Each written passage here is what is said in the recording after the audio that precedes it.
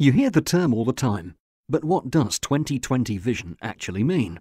20/20 means that you can see at 20 feet away what a person with normal sight can see at 20 feet. The number is an indication of your visual acuity.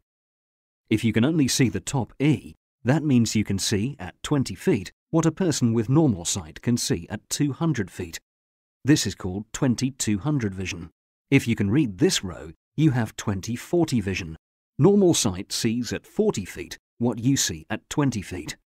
When you're able to read this row, called 20/10 vision, it means that you can see at 20 feet what normal sight can see at 10 feet.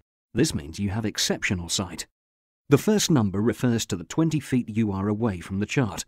Even if the chart isn't 20 feet from you, the chart is scaled to look like it's 20 feet away through the use of projectors and mirrors. This number always refers to normal sight. The bigger the letters, the bigger the number.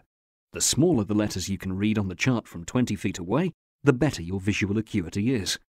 Your visual acuity is usually measured with and without corrective measures to verify that the prescription is sufficient.